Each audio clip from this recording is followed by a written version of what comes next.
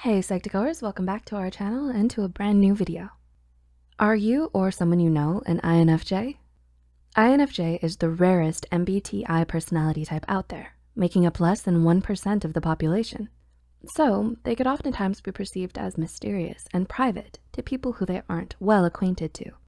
Being both an introvert and an empathetic personality type, INFJs also have tendencies to watch their language to avoid hurting someone.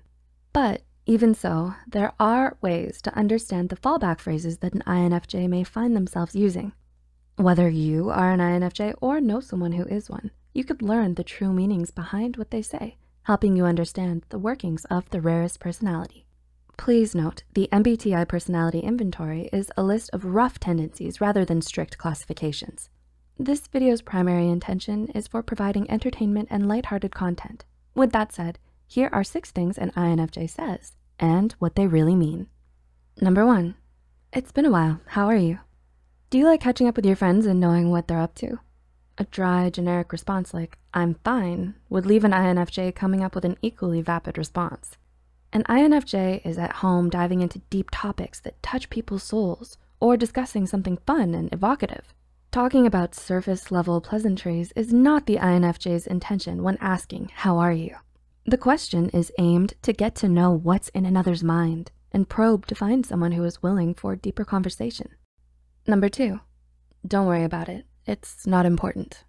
Have you ever thrown this phrase around, even when your emotions don't match what you're saying? An INFJ is a true introvert at heart, complete with being conflict averse and having a low energy threshold. When communicating a particular problem leads to nowhere, it's dismissed altogether. Oftentimes, an INFJ could even feel uncomfortable disclosing too much information about a sensitive topic, especially to people they don't know that well.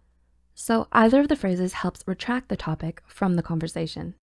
Number 3, can we talk about it later? Have you ever been told to expect a follow-up from a friend, only for it to never happen? While INFJs love social connection, it can also be easily overwhelming. Being stuck in a difficult conversation leaves an INFJ drained and wishing to end the chat right then and there. So this phrase means wishing to postpone the conversation to a later time after being recharged and continuing it from there, or hoping to end the conversation altogether as it wasn't worth pursuing. So in that scenario, this phrase is used in hopes that the topic would never be brought up again without having to say it outright. Number 4, but I don't know anyone. Do you like parties with many unfamiliar faces and new acquaintances? When an INFJ says this phrase, they actually mean to show their discomfort and apprehension in attending an unfamiliar social gathering. While introverted thinkers would bluntly reveal their apprehension to their friends saying, I don't want to go, an INFJ is generally more conflict averse and open-minded. Using this phrase shows hope that there would be great people to meet there, while also dreading the feeling of experiencing something new, potentially draining and uncertain. Number 5, sorry I missed your call. Can you text? Have you ever received an unknown call? Do you look forward to answering it? Let's face it, you may have heard of phone call scams running amok with deceptive salespeople on the other side of the line prompting you to buy something, and no one wants that, especially not the INFJ. Chances are an INFJ probably saw the phone ringing and decided not to pick it up. This could be caused by being too busy, anxious, or plainly disinterested. If you're friends with an INFJ, many of them would vastly prefer you text them beforehand. And number 6, sorry, I didn't quite catch that. Are you a prolific daydreamer? The INFJ mind is powerful, creative, and inventive. And oftentimes their mind could pull them away from reality. Being lost in thought for long stretches of time rarely makes them feel bored. However, zoning out even if another person is talking, which is rarely ever well received, is also highly likely. And after coming back to reality, saying something like this phrase is essentially saying that, I'm sorry for ignoring you, but if you could repeat what you said, it would be much appreciated. Do you catch yourself saying the same things above?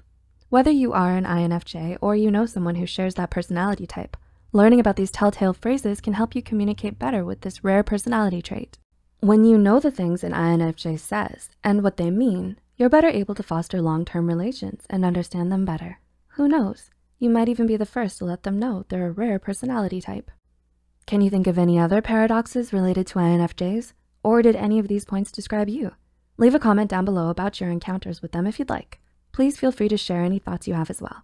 If you found this video helpful, be sure to hit the like button and share it with those out there figuring out what these mean.